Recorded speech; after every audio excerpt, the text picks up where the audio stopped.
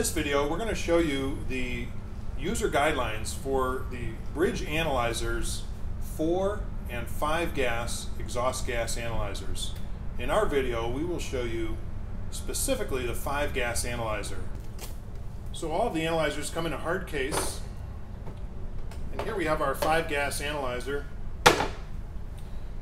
You notice everything has a place in the case. Here's our 5 gas analyzer. I'm just going to go ahead and turn it on.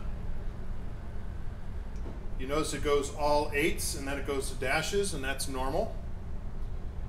Then other things that are included in the case include our probe for the tailpipe, and then some various power accessories, including a power supply to recharge the batteries, battery clips and adapters for 12-volt power, and then some spare filters and water bowl.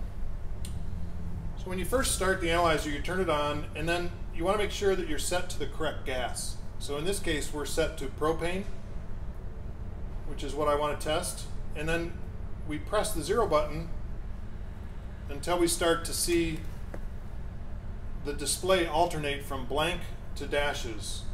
The pump will activate, and at this point we're testing air to get a reference level, which we call zeroing.